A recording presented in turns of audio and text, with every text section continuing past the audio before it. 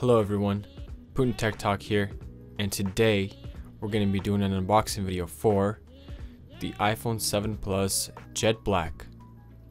And this is the 128 gig version, I believe.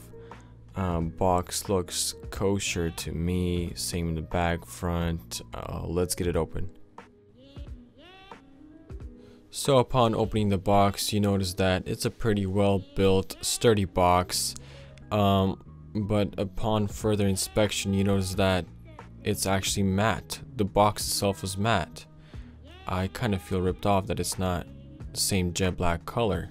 Pulling the box apart, you notice that famous suction, which means the box was meticulously crafted by Apple engineers. Looking at the pamphlet, we see that it's pretty much standard. Instructions in the front, Apple stickers in the back. Make sure to put these on your minivan.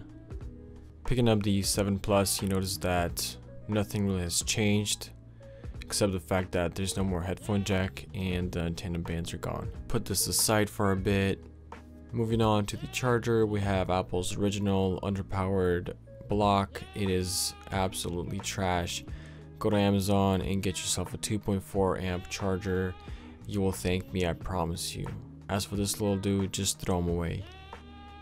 Now the headphone part was a real letdown actually, because I was hoping for some wireless buds, but instead they give you this adapter. Thank you, but no thank you. Last but not least, we got the cable, also trash. And of course, double check the box, always.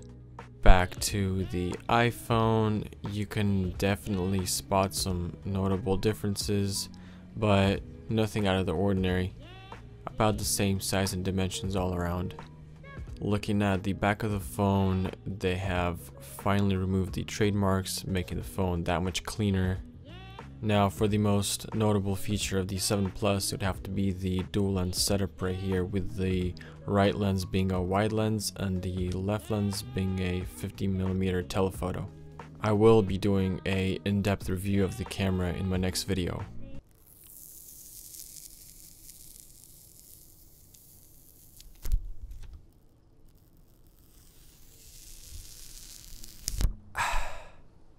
Okay, so you can literally use this phone as a mirror.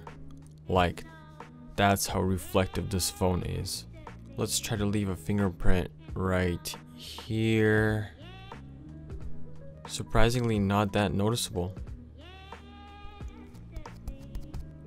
Okay, that's much better. So yeah, this phone is definitely a fingerprint magnet. And that will conclude this unboxing video. If you guys liked the video, like it. If you didn't, don't. Subscribe to see more. Bye bye.